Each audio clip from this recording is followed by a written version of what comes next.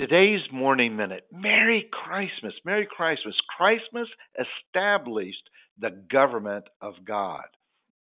God established his kingdom through Adam, man.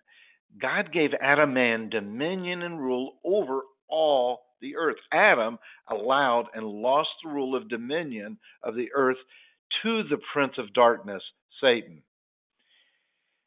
Isaiah 9 was written 700 years before the coming of the Messiah, predicting Christmas.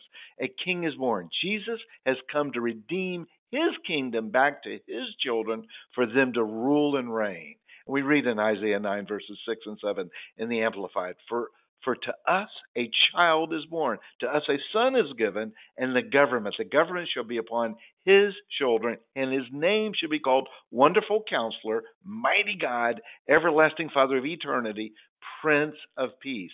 Of the increase of his government and of the peace there shall be no end upon the throne of David and over his kingdom, to establish it and to uphold it with justice and with righteousness from the latter time forth, even forever. The zeal of the Lord of hosts will perform this.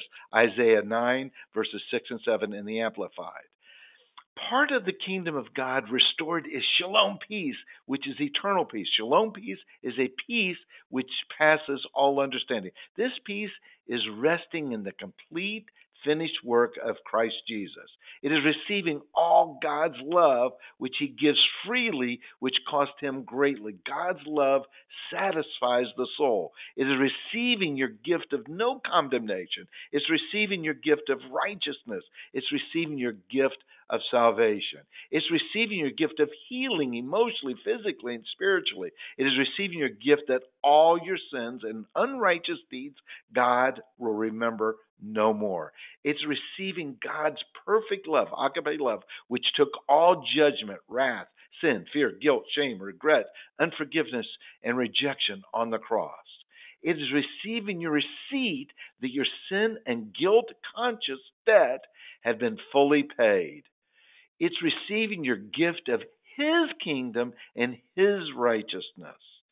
It's receiving your gift of his prosperity, wealth, safety, and soundness of mind. It is receiving your gift of rest, which is freedom from worry and anxiety.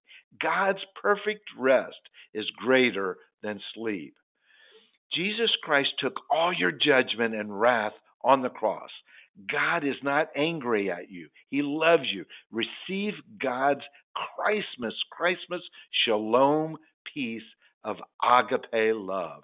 Merry, Merry Christmas. Amen and amen.